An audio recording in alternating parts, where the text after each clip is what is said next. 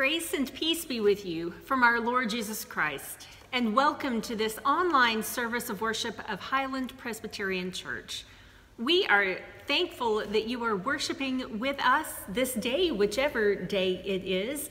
We are thankful especially if you haven't worshiped with us many times online. We welcome you, and we pray that this will be a meaningful time of worship for you.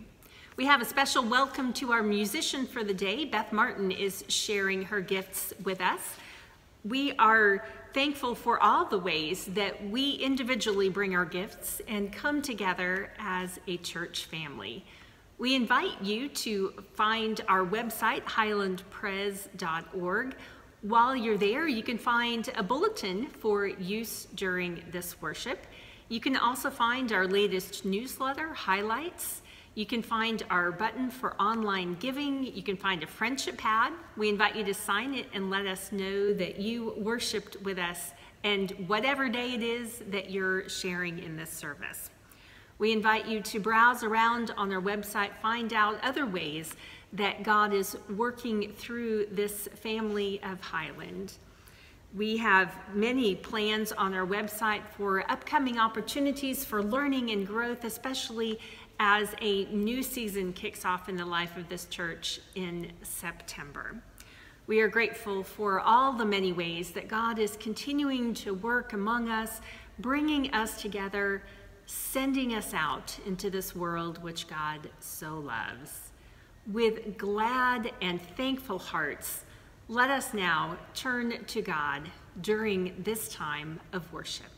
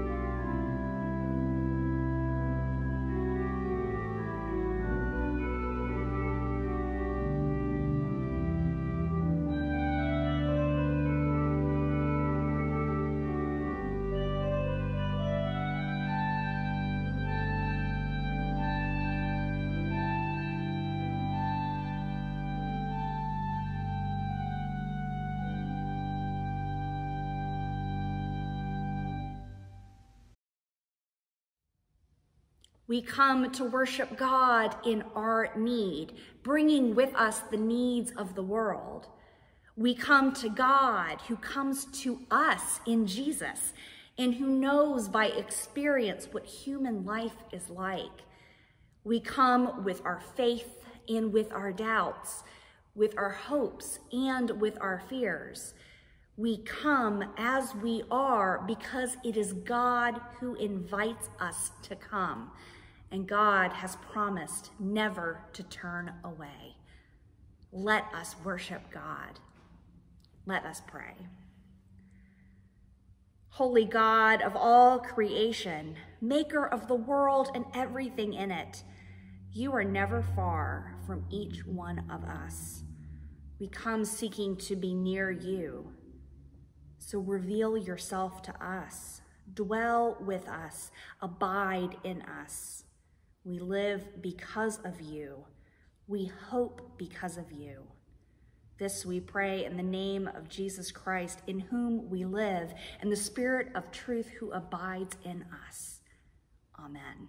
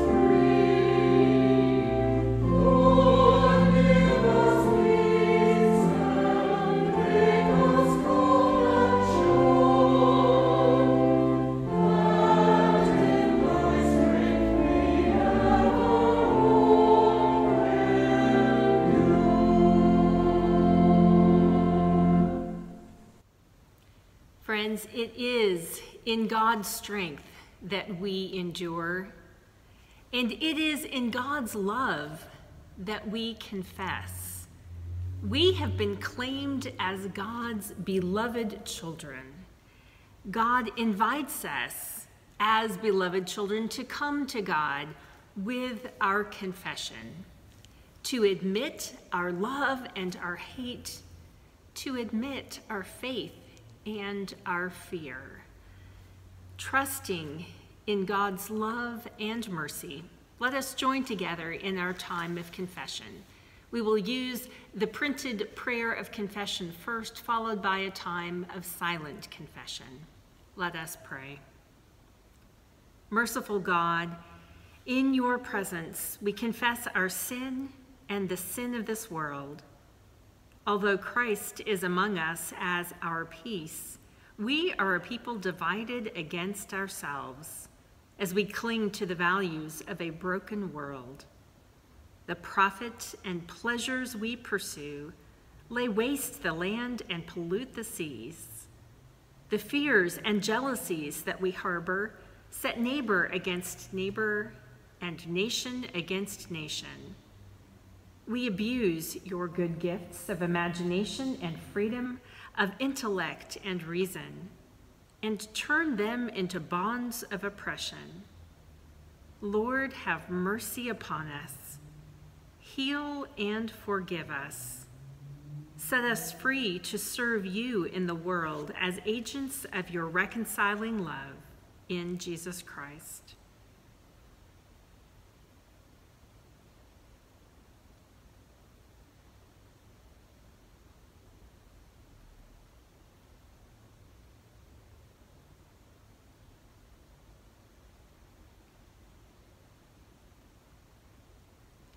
Merciful God, we thank you for hearing our prayers. Amen. Friends, hear and believe the good news. Jesus Christ lived and served, died and rose again, so that we might be reconciled to God, to one another, to the world, to all of creation. What wonderful good news this is. What wonderful gift of grace God has given us. Friends, believe this good news. In Jesus Christ, we are forgiven. Thanks be to God. Amen. Good morning, Highland friends, and welcome to this time for young disciples. I'd like to invite the children to come a little closer to their screens. In just a few moments, we're going to be hearing a reading again from the book of Acts. And in this reading, we hear about the Apostle Paul being among the people in Athens. One of the things that Paul noticed right away was that the people had many different gods that they worshiped, and they called them all by different names. Some were made of wood that had been carved into an idol. Some were made of stone. There was even one that had an inscription that said, "An unknown God." How silly is that? So Paul began to tell the people there about the one true God. I want to tell you about God who doesn't live in a stone or a piece of wood that's been carved or even a shrine, but rather this God is with you all the time. So Paul said, "Put away your idols. Come and hear more about the God of all creation." So now we're going to hear and see a story about others who called God different names, but in the end learned that God is the one God who is always with us. In God's Name by Sandy Eisenberg Sasso, illustrated by Phoebe Stone. After God created the world, all living things on earth were given a name. The plants and the trees, the animals and the fish, and each person, young and old, had a special name. But no one knew the name for God, so each person searched for God's name. The farmer, whose skin was dark like the rich brown earth from which all things grew, called God source of life. The girl, whose skin was as golden as the sun that turned the night into day, called God creator of light. The man who tended sheep in the valley called God shepherd. The tired soldier who fought too many wars called God maker of peace. The artist who carved figures from the earth's hard stone called God my rock. Sometimes the people who called God by different names were puzzled. They said, "Every living thing has a single name. The marigold, pansy, and lily, the oak tree, sequoia, and pine. God must have a single name that is greater and more wonderful than all other names." Each person thought his name for God was the greatest. Each person thought her name for God was the very best. The farmer who called God source of life said, "This is the true name for God." The girl who called God creator of light insisted, "This is the most splendid name for God." The shepherd, the soldier, and the artist believed they had the perfect name for God, but no one listened, least of all God. and so each person kept searching for God's name. The woman who cared for the sick called God Healer. The slave who was freed from bondage called God Redeemer. The grandfather whose hair was white with the years called God Ancient One. The grandmother who was bent with age and sorrow called God Comforter. The young woman who nursed her newborn son called God Mother. The young man who held the hand of his baby daughter called God Father. And the child who was lonely called God Friend. All the people called God by different names. They tried to tell one another that their name was the best, the only name for God, and that all other names were wrong. But no one listened, least of all God. And so each person kept searching for God's name. Then one day, the person who called God Ancient One, and the one who called God Friend, and the one who called God Mother, and the one who called God Father, all the people who called God by a different name came together. They knelt by a lake that was clear and quiet like a mirror, God's mirror. Then each person who had a name for God looked at the others who had a different name. They looked into God's mirror and saw their own faces and the faces of all the others. And they called out their names for God: Source of life, Creator of light, Shepherd, Maker of peace, my rock, Healer, Redeemer, Ancient One, Comforter, Mother, Father, Friend, all at the same time. At that moment, the people knew that all the names for God were good, and no name was better than another. Then all at once their voices came together, and they called God One. Everyone listened, most of all God. As we come to share our scriptures this day, let us first come to God in prayer. Let us pray. Holy God, we are your very own, the work of your hands. We pray that your Holy Spirit would move among us as we share these words of scriptures. Open our eyes to your presence and open our ears to your word. Receive the worship of our hearts and minds, and may it be pleasing to you. For it is in Christ's name we pray. Amen. Our Old Testament lesson this day is Psalm 148. Praise the Lord. Praise the Lord from the heavens. Praise him in the heights.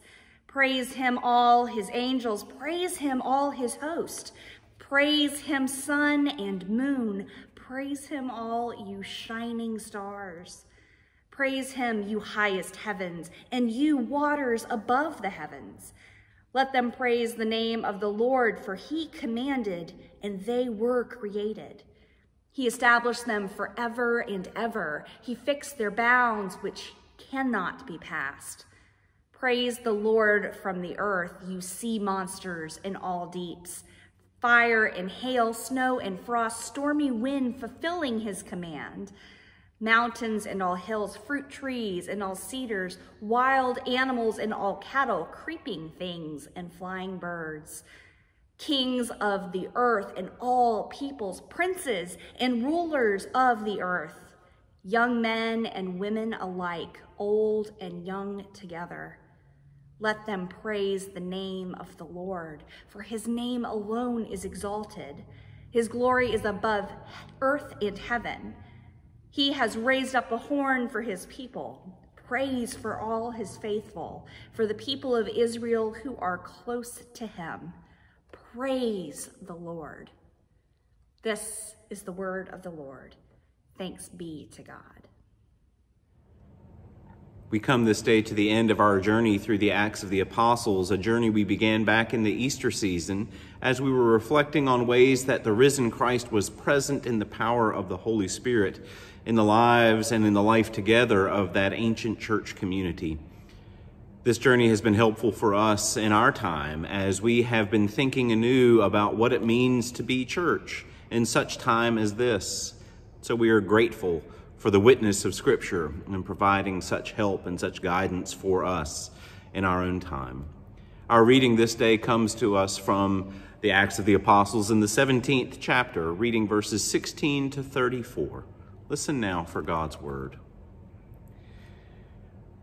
While Paul was waiting for them in Athens, he was deeply distressed to see that the city was full of idols. So he argued in the synagogue with the Jews and the devout persons, and also in the marketplace every day with those who happened to be there. Also, some Epicurean and Stoic philosophers debated with him. Some said, "What does this babbler want to say?"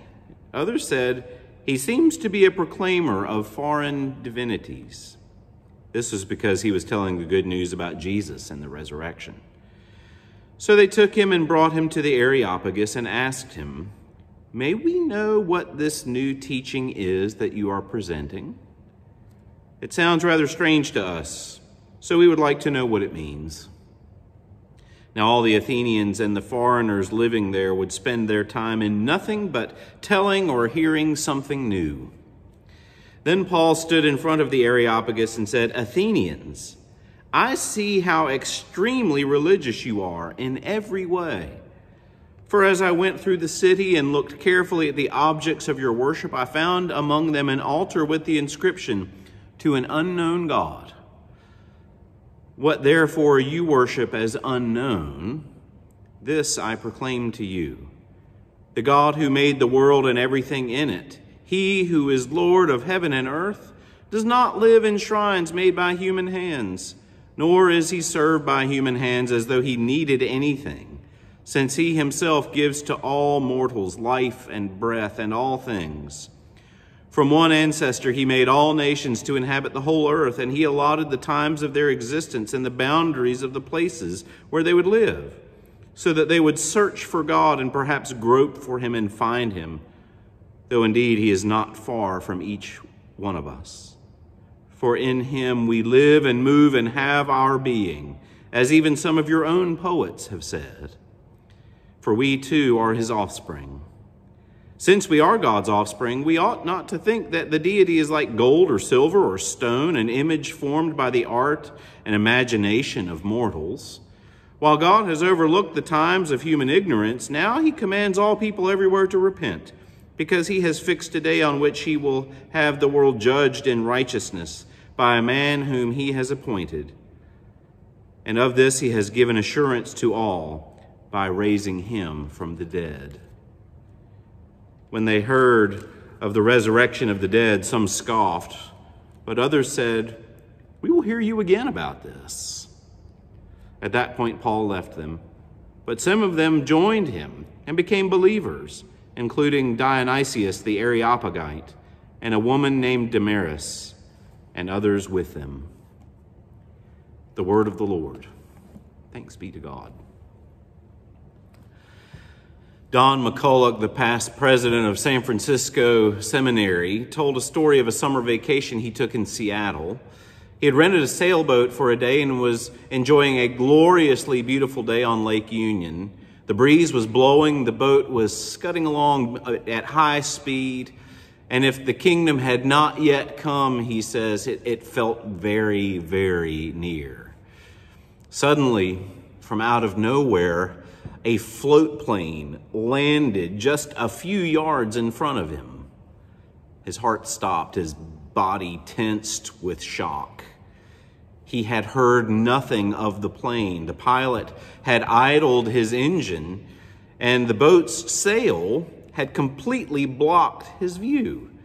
To his left, he had seen the skyline of Seattle and the peak of Mount Rainier in the background. To his right, nothing but white Dacron sails stretching out to the sky. The sail had completely blinded him.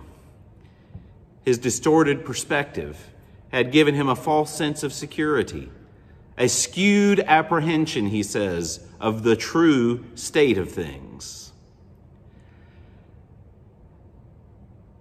You know, that's what idols do. And like it or not, we all have them. They move front and center in our lives, and they keep us from seeing things the way they really are. They distort our view of the world and of ourselves. Idols everywhere. That's what Paul finds when he goes to Athens. He found a people searching for God, longing for God, but they were finding God in all the wrong places. They had put their trust in lesser things, human intellect, happiness, and so on. Not that those are bad things. They just can't sustain us. I mean, we'd like to think that we know better. You and I have our idols too. Probably not carved out of wood and stone, but idols nevertheless. Idolatry for us might best be understood as the practice of ascribing absolute value to things that are of relative worth. That's what Frederick Buechner suggests. He goes on to say that under certain circumstances, money, patriotism, sexual freedom, moral principles, family loyalty, physical health, social or intellectual preeminence, and so on. All of these things are fine to have around, but to make them the standards by which all other values are measured, to look to them to justify your life and to save your soul, is sheerest folly.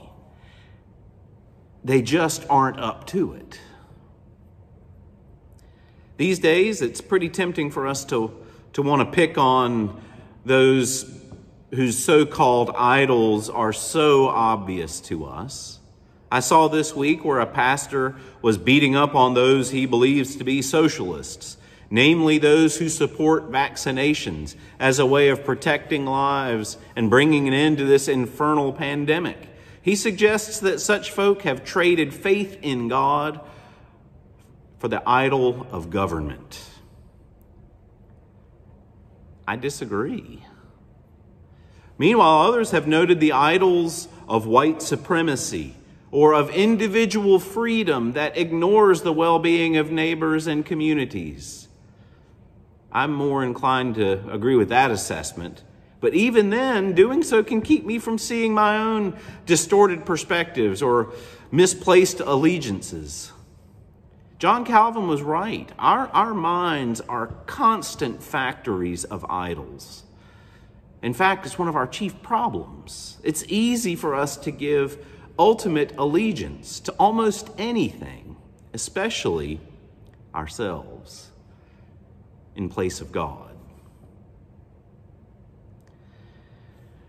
But look at what Paul says. I mean, he knows that the people of Athens are doing this. He knows that they are worshiping all of these different idols. But rather than beat them up about the follies of worshiping powerless gods, he instead affirms the fact that they are searching.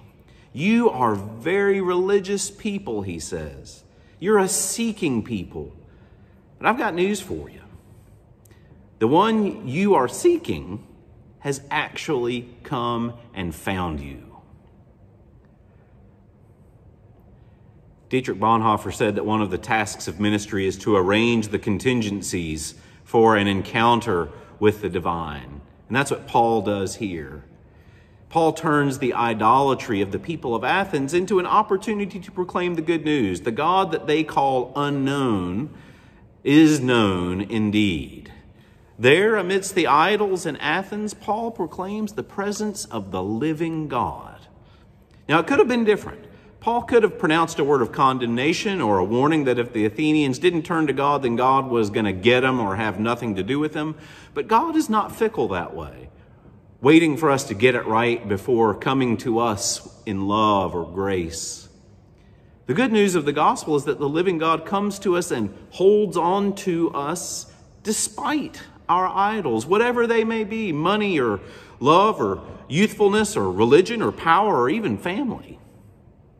Not to affirm the power of those things over us, but to remind us of a more excellent way and of the possibility of the full, abundant life that we can have when our lives are more rightly arrayed. I think of Don McCulloch's sail blocking his view, and how those things to which we might ascribe ultimate worth can keep us from seeing things the way they really are, and how that in turn limits our lives. Some give that ultimate worth to money. We all know that money does not necessarily make for full, abundant, or joyful life. Some would give that place to family. But families, for all of their goodness and love, are bound to disappoint. The same with making an idol out of one's nation. Again, nations can be a great good. But when we are loyal to them above all else, trouble is usually not far behind.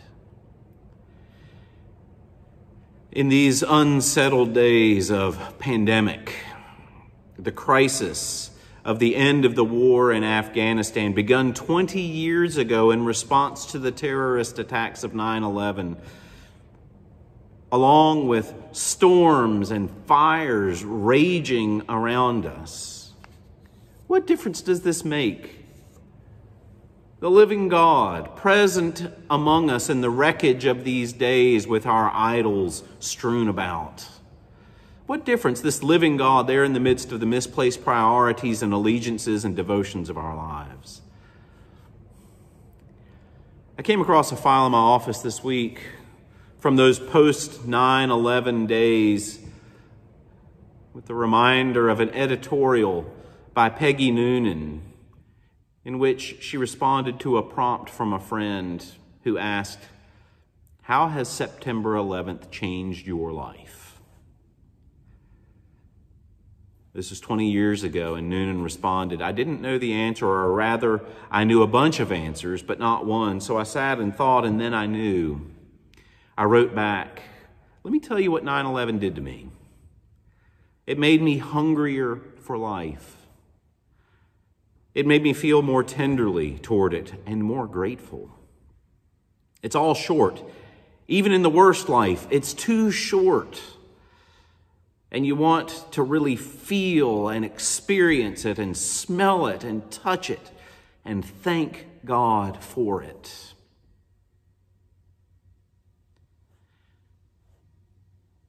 Again, that was nearly 20 years ago. I wonder if she would say the same thing these days. I hope she would. I hope we would. And in these days of incessant stress and struggle, there's a helpful word there. Gratitude. And that's it, gratitude for the living God, right there in the middle of the messiness of our lives. The living God present among us in the risen Christ, who reorients us again and again toward love and abundant life. While our idols may block our view, they cannot ultimately keep this living God from getting to us and holding on to us. That may be the best news of all. Amen. Our affirmation of faith is the Apostles' Creed. Let us say together what it is that we believe. I believe in God, the Father Almighty, maker of heaven and earth, and in Jesus Christ, his only Son, our Lord, who was conceived by the Holy Ghost, born of the Virgin Mary, suffered under Pontius Pilate, was crucified, dead, and buried. He descended into hell. The third day he rose again from the dead. He ascended into heaven, and sitteth on the right hand of God the Father Almighty. From thence he shall come to judge the quick and the dead. I believe in the Holy Ghost, the Holy Catholic Church, the communion of saints, the forgiveness of sins, the resurrection of the body, and the life everlasting. Amen. Let us pray. Holy God, we come together to pray as a people who would like to think that we love you with all our hearts and souls and minds. But there are so many other things in our lives that clamor for our attention that we often relegate you to Sundays and times when we want you to rescue us. For there are so many distractions and false idols who compete for our attention and turn our eyes away from you. Most of us really do want you to be the one in whom we live and move and have our being. We really do want to hear your voice above all the other voices in our lives, but we get bogged down in the daily routine and confusion of the world. We forget who we are. We forget who you are. We forget what this body of the church is supposed to be. So here we are, gathered in prayer before you today, with all of our human shortcomings and our short attention spans, asking that you would make yourself known to us, that you would help us to recognize the presence of the holy, that you would continue to challenge us, inspire us, and make us into the people you want us to be. In the midst of a divided world, we come before you united in our prayers. We lift up to you our prayers for the people of Afghanistan, for the confusion, fear, and violence of this moment for the Afghan people. May we remember our neighbors and their need, sharing what we can and our gifts of compassion. We pray for the people of Haiti, reeling from another week of searching for survivors and scrambling for basic needs in the midst of this earthquake and storm. We lift up our prayers for places in our world where the climate crisis is climbing to new heights, impacting rainfall, raging fires, and endangering land and lives. We lift up our prayers for those entrusted to lead, those making hard decisions, especially in this moment, weighing pandemic spread and our hopes for mutual safety, while we all hope and long to be back together in some way of normal. Our prayers continue to be raised for those facing new diagnosis, transitions into hospice, complications during recovery, and the strain so many suffer with mental illness, exacerbated by the stress of this moment. Hear our prayers, O God, for you are strong enough to hold them all and make possible what we could never imagine. Encourage us in our ministry of response and care for one another, for all are part of your beloved creation. Hear us now as we join our voices together, praying the prayer your Son, our Lord, taught us to pray, saying, Our Father, who art in heaven, hallowed be thy name. Thy kingdom come, thy will be done on earth as it is in heaven. Give us this day our daily bread, and forgive us our debts as we forgive our debtors. And lead us not into temptation, but deliver us from evil. For thine is the kingdom, and the power, and the glory forever. Amen. Friends, the earth is the Lord's, and all that is in it. God has given us every good gift and calls us to respond. We have many ways that we give our gifts in response to God's goodness. We give our gifts online, in person, through the mail slot, through the postal system. We have so many ways to share, but we give all of our gifts in return for what God has given to us. Let us, with generosity in our hearts, and let us, with gladness, join in prayer. Gracious God, accept what we offer today in the hope that it reflects the offering of our lives which are dedicated to you and to your service. Bless all that we offer, so that together it might serve you in this church and in our world. We pray in Christ's name. Amen.